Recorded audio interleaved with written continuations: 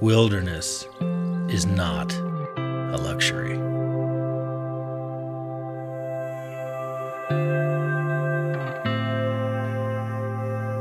But a necessity of the human spirit.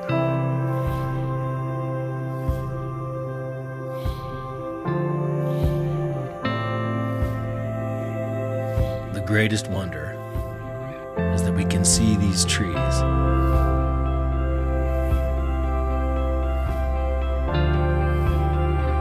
and not wonder more.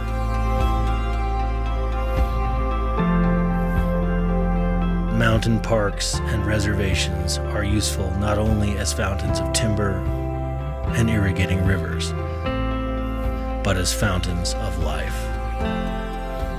Wilderness is a resource which can shrink, but not grow. The creation of new wilderness in the full sense of the word is impossible.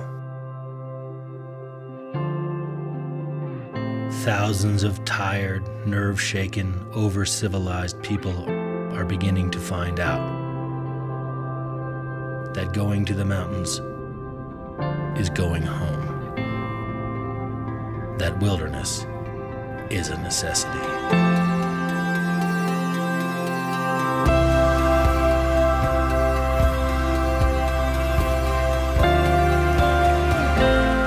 The idea of wilderness needs no defense.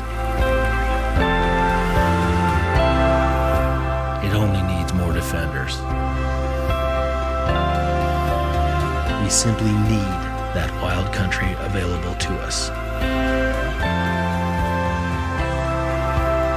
Even if we never do more than drive to its edge and look in.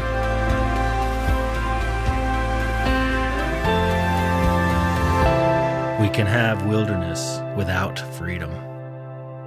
We can have wilderness without human life at all, but we cannot have freedom without wilderness. Wilderness is the raw material out of which man has hammered the artifact called civilization.